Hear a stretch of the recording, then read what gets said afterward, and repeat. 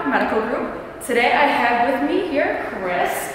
So Chris came in today and I had him start with the dead bugs, and he looked at me and he's like, you know what, Plano, this is getting a little bit easy. And he wasn't sweating. So I was like, come on in the gym and we're gonna do advanced dead bug variation.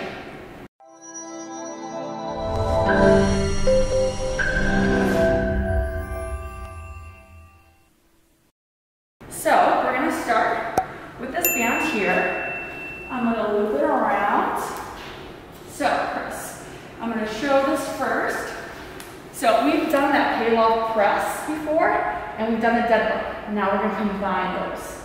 So you're gonna lay back down. So making sure your back is nice and flat against the floor, and then you're gonna grab this band, just like we've done for the payloft press. Now, bring both legs up.